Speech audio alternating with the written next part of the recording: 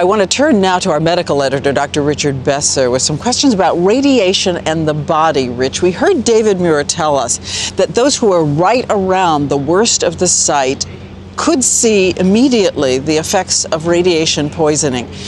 What do you do if that happens? Well, Diane, what you're going to see, radiation affects your entire body, but what you're going to see early on is radiation affecting the parts of the body where cells divide very quickly, and that's your gastrointestinal tract. You're going to see nausea, vomiting, diarrhea, and fever. The same kinds of things someone has when they're going through radiation treatment for cancer. That will let you know you've had a big dose of radiation.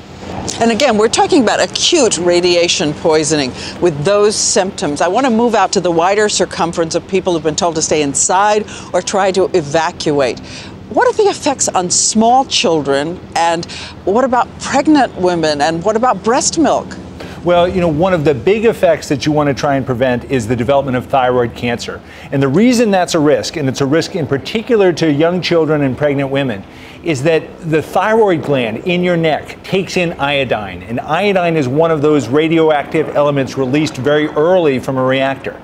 So that comes into your body, it goes into your thyroid gland where you make a thyroid hormone. You can block that, though, by giving people potassium iodide. Those are the pills that are being distributed. You can protect them from thyroid cancer.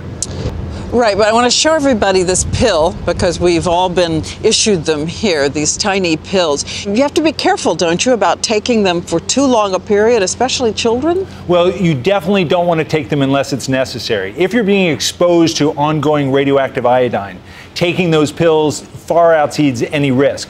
However, they can be a risk to very young babies. They can cause mental retardation. You don't want to use them without guidance. You want to listen to the recommendations and follow them very closely.